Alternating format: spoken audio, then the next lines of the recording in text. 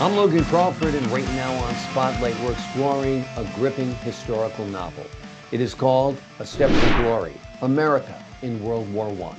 It's written by a fantastic author and one of my favorite guests. His name is Sidney Phelps Little. His epic story follows four college friends and the 149th Field Artillery as they navigate the brutal battlefields of France during World War I. Join us right now as we uncover the real battles, the use of early airplanes, and the human struggle behind this compelling narrative. We're delighted to have this very talented author join us here today on Spotlight. We thank the team at Atticus Publishing for helping us put him in the spotlight today, and we ask viewers like you to support authors like him by subscribing to our channel and by purchasing his amazing book. The links are below this interview. Sidney, great to see you here today on Spotlight. Well, it's good to be with you, and it's good to be able to talk about this story, which is a fantastic story and a gripping story as we go through and review World War One. Absolutely. And as the generations get older, the history of World War I is, fading into oblivion in a way. I Yes, think it is. we need reminders of the great sacrifices that so many made during the epic battles of World War I. And your book does just that by following the college friends and their experiences. It's steeped in history, yet it's novelized, correct? Yes, one of the things that I tried to do was the characters are sort of an amalgamation of different characters and their feelings. I felt that it would be important that the true feelings of people as they confronted what is a terrible war and a killing field, what the reactions were and how they felt. I had access to a number of letters and diaries written by those who were in the war. And so I tried to put it together. The characters uh, are important in that they show the feelings of what they're going through as they watch these massive battles take place during the war. Letters and diaries are wonderful resources for crafting a book like this. Tell us how you got hold of those. Well, there were a number of research. I wrote the book because one, my father. I'm admitting my age, but my father was part of Battery F in World War One, and because of the use of gas by the enemy towards the American troops, we felt that there was a residual part of that gas that took him at an early age at 39. And Ah, I did not know him. So my purpose in writing the book was try to get to know him. We mm. shared genetic likeness. And therefore, I tried to put myself into his shoes and into the shoes of others so I could get to know him. And as a result, I dove into much of the history books, reading as much history as I could, and trying to determine what this war was all about. As a result, some of the characters I created, one character was a professor at the University of Illinois. That's where this unit was formed originally. And he, prior to being called up himself into the war, he gave a dissertation to his students as to why the war was started and how it started, how the Archduke of Austria and his wife Sophie were killed by a Serbian rebel. And it slowly evolved into a war. Germany against France, Britain, and Russia, Germany and Austria and Turkey. It was a true world war. Yeah. So I felt that America did not enter that war until 1917. If you know your history, you will know that Woodrow Wilson was president and he was elected a second time. And his slogan during that second election was, he kept us out of war. But what happened was that the Germans were sinking merchant ships and not taking care of picking up the survivors of those sinkings. And it resulted in many Americans dying. So he declared war. And as a result, the war started with America being involved. America didn't send the first troops over to France until sometime in July. I think it was the first Big Red Division that went over. It was a makeup of both Army and Marines. The Rainbow Division had not been formed, and the University of Illinois had a National Guard unit which had a battery of old-fashioned cannons. And they were activated and called to war. And from there, they were sent up to Chicago.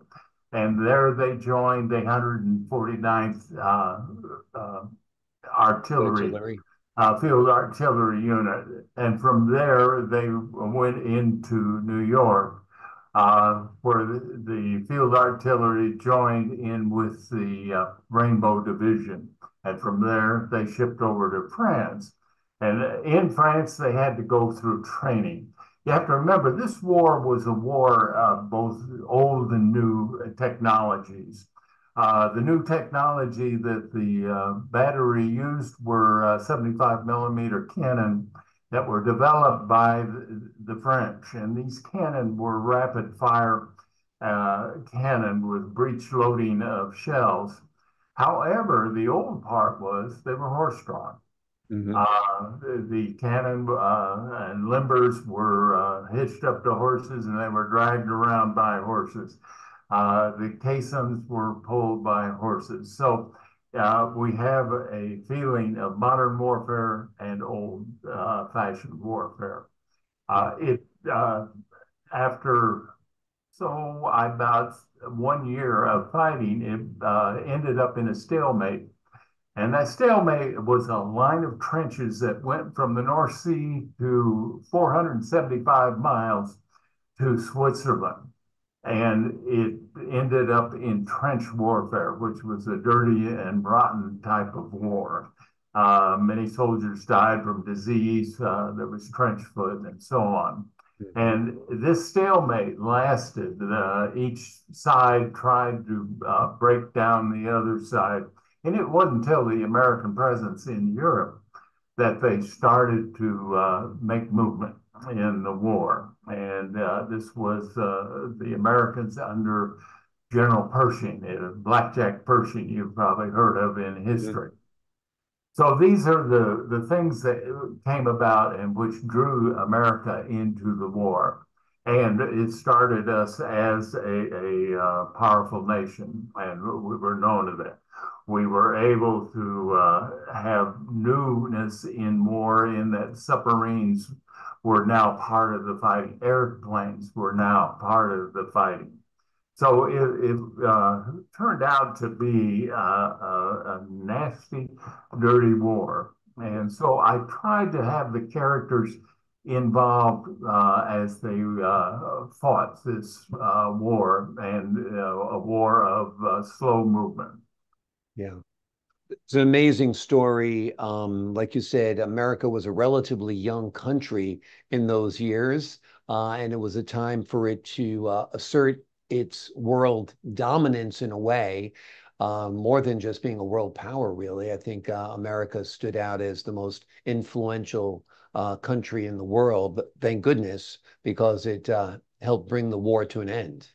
Yes, it did. And the problem is the war did not necessarily end. It was an armistice, and in 1939, I'm afraid it restarted again. Exactly. However, the human sacrifice was great. Mhm. As I said, that the trench line was 475 miles long. Also, the human cost was in the millions when you think in terms of civilian and American casualties. And these are probably the things that I try to cover. Over 116,000 American troops were killed in that war. And if you know about history, we only started fighting in January of 1918. Mhm. The troops were in France, but they had to go through training. They had to learn what was happening to in the war and how to fight the war. So in a matter of 11 months, 116,000 Americans died. Amazing. So it was a tremendous expense of human life. Yeah.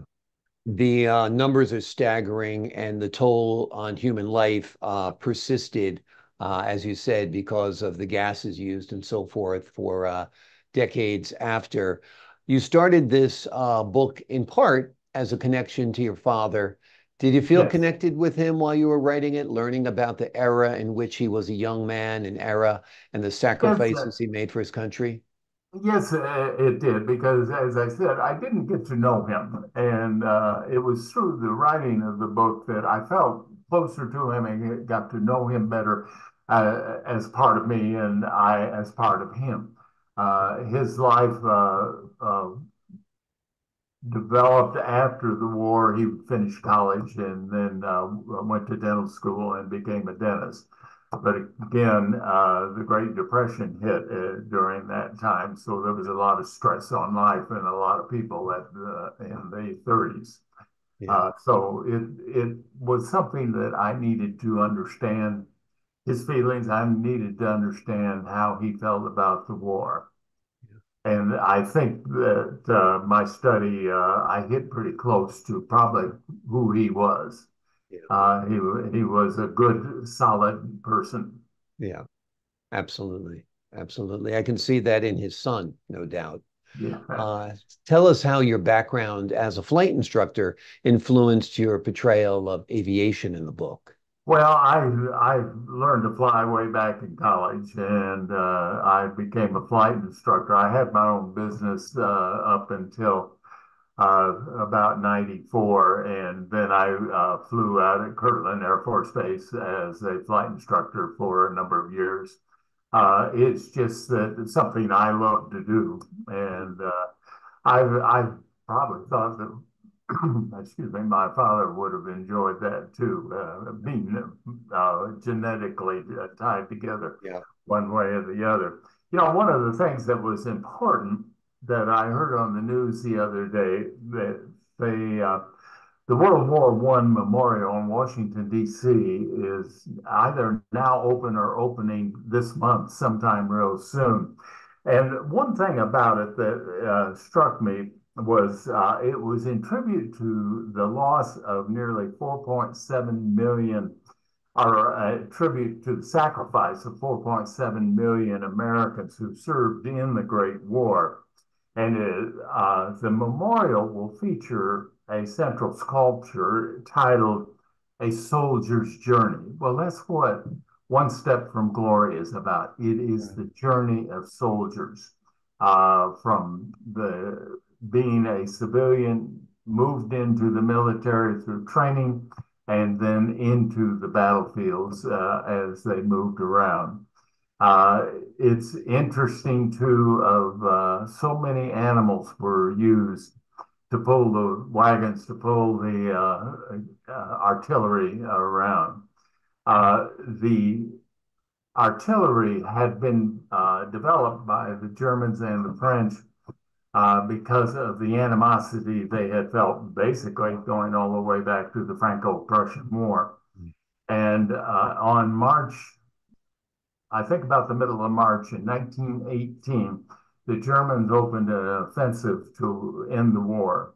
And they opened up on a morning with over 6,000 guns being fired. Mm. And it was a massive attack, which failed. Mm. But this was how tremendous this war was and how it engaged so many people as they go through. The aviation industry changed immensely. America did not supply much of its arms because they had not kept up with the German, the French, and the Russian. Hmm. armies who were constantly developing offensive weapons. So much of the weaponry used by America was given to them by the French and the British. All aircraft were foreign made. Our airplanes were such a of the right flyer, where they laid out on a wing and Yeah. were totally unable to commit into the fighting. The only tractor, what they call a tractor style aircraft, is one where the engine's in front, was the Curtis Jenny, Hmm. which many people have heard of. And after the war, there were a great surplus of them, and they were used for air shows and so on.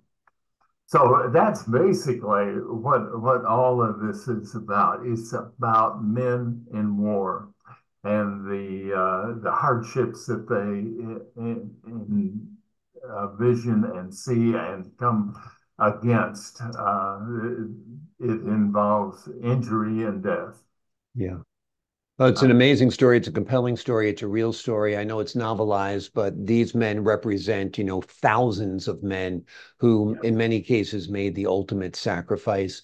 We need to resurrect a young Gary Cooper and a young John Wayne and a young Randolph Scott to play the lead roles in One Step from Glory, America in World War One. What do you think of that as a cast?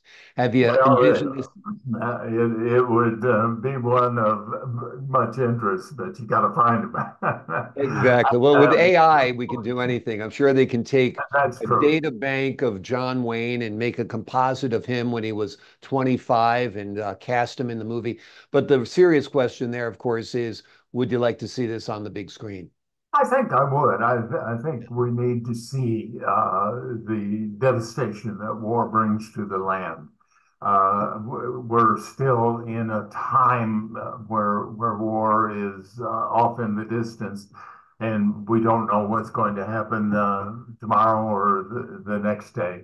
So we need to be prepared. America needs to be prepared as we go forward. We need to be prepared with armies that are ready to move into the field. Absolutely. Absolutely. It's frightening times what's happening around the world. We are basically at war with Iran, a proxy war in Israel. We're Absolutely. basically in war with Russia, a proxy war with Ukraine doing the fighting for us. So we are at war on two fronts right now. Just nobody admits it, unfortunately. So these are frightening times. We do need real life heroes. I got another guy for your movie, by the way.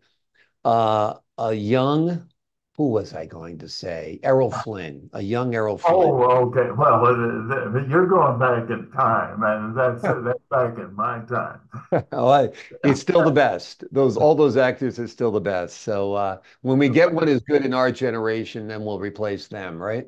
Yeah, it's interesting as to how the war developed and how it ground out and finally ended up in the armistice. The armistice was interesting because on the 11th hour, the 11th day of the 11th month, it ended, Mm, and there was silence on the battlefield. And then people started coming out of the holes in the ground, and mm. they started suddenly cheering, and the antagonists met in the center and greeted each other with handshakes. And that's something that's a story that they didn't want to be fighting each other.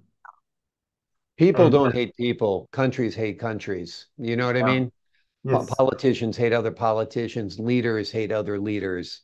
It's a wonderful book. It would be a wonderful film. The name of the book is One Step from Gloria, America in World War One. It's written by Sidney Phelps Little. It is an epic story that follows four college friends and the 149th Field Artillery Unit as they navigate the brutal battlefields of France during World War One.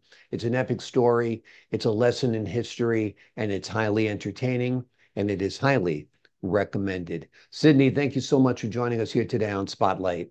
Okay, just one thing. Yeah. If anyone is interested, I do have a website where the book can have links to be purchased, and that's at sydneylittle.com. SidneyLittle.com. We will have that below the interview as well. Thank you so much for your time today, sir. Okay, well, I thank you for listening to it. Oh, it's a true pleasure. To the folks at home, I'm Logan Crawford, thanking you for your time.